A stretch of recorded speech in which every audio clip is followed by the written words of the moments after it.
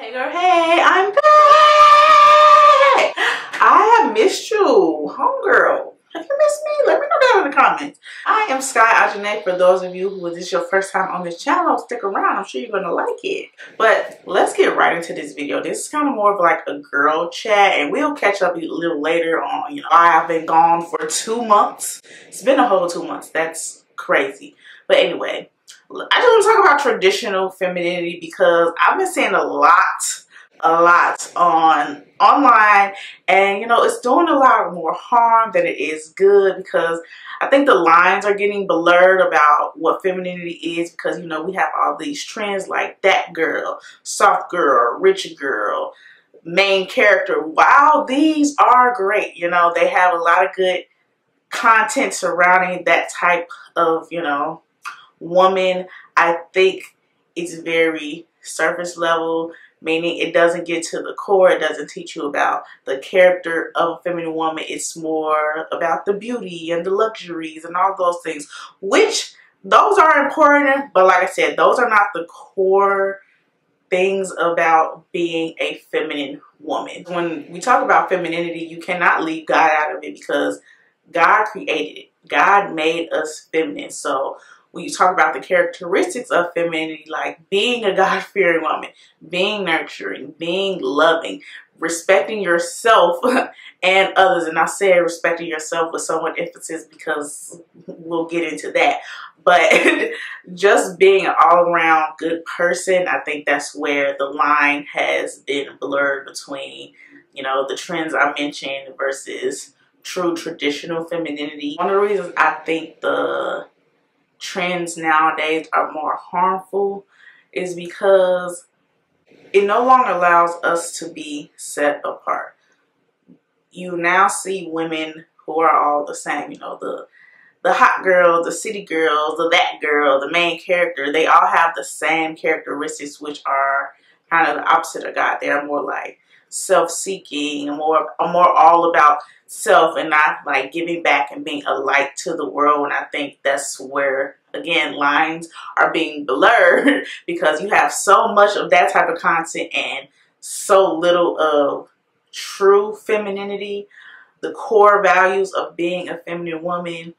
And one thing that I need people to understand is that feminine women and Christian women are not independent of each other, because God created us to be feminine, so you can't leave him out of that. And that's why a lot of characteristics of feminine women align with characteristics of Christian women, because they go together. They are hand in hand. Like I said, they are not independent of each other. You cannot necessarily be one without the other, because God created the characteristics and instilled them in us naturally.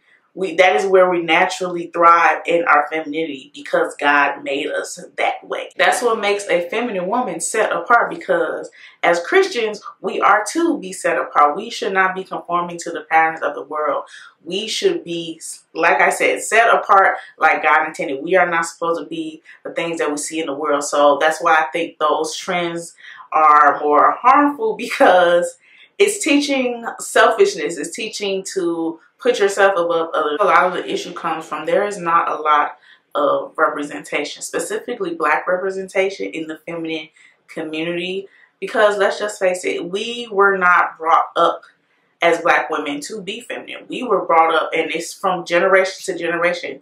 A lot of women have seen their moms be single mothers and struggling and doing everything on her own. So you see that, you think that's natural, you think that's okay, you think that you can do everything, be everything, because that's what you saw your mom did. But your mom did it because she had to. Your mom probably also didn't have someone to teach her, like, oh, this is how a feminine woman carries herself. So you have more content catering to being that girl and being a soft girl and pretty much being selfish in a sense, and you don't have enough of people teach you core values like characteristics, how to carry yourself, how to be loving, how to be nurturing, how to take care of yourself, but also be confident and have your own mind and be set apart. That's why it's so important that you all engage with channels like mine and the Feminine Fancy or the Dr. Dav Show. Those are just some channels that I watch that actually teach women core values and how to be a better woman, a better Christian, all of those things,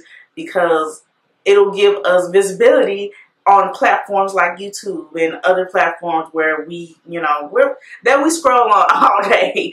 It will give us that visibility, and that way the representation will start to increase, and that way you will be able, more women will be able to learn how to nurture your femininity, how to be loving, how to be soft, how to stop doing the toxic things that we see on social media when it comes to hot girls and city girls and all of those type of girls, the Ice Spices, all of that type of stuff. It'll show that there is another side, there is another way. You don't have to be like that to get what you want. A lot of that stuff that is more, you know, popular now, more culture, which the culture is toxic.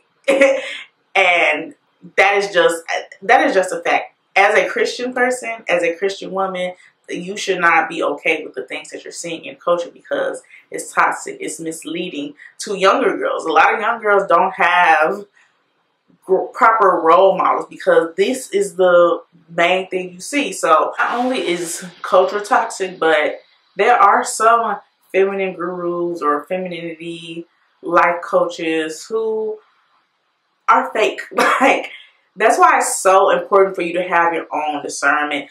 People are telling you what to say, how to act, what to do, but they are also not living it themselves. Something that has bad fruit cannot bear good fruit. So they can be telling you all the things and it sounds good, but eventually their character, their true character, their true selves will come out, and you will realize that they were living a lie. It'll make you lose trust. So again, discernment is so important. So you can really, you'll understand, like when you're watching someone, like I've had people comment on my post saying that they can feel my energy and they can just see Christ and see my light and all of those things. You will know when you have discernment, you will know who you should and should not be listened to, because like I said, they are bearing bad fruit, okay? And you will be able to see them. That's why it's so important to guard your eyes and your ears, because you don't want to be caught up in toxicity thinking that, okay, this is how it is. It's just how it's going to be. No, like I said, you are to be set apart as a Christian feminine woman, okay? So the things that you're seeing on social media, limit your access to certain things. Like me personally, I don't follow things like the Shade Room.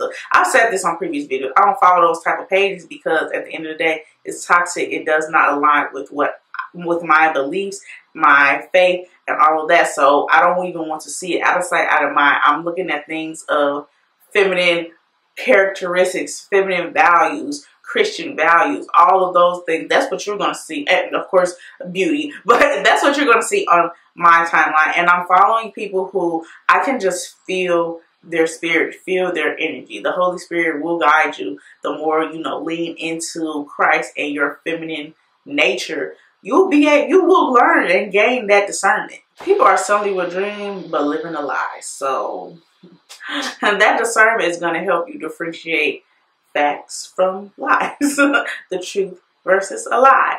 And yeah, if this video resonated with you in any way, make sure you hit that subscribe button, like and comment, join the community, because clearly if you made it all the way to the end of this video, you like what you're hearing, you like my energy. I like yours because you stayed and watched to the end. Of course, I like your energy, homegirl. But thank you all so much, and I will see you in my next video.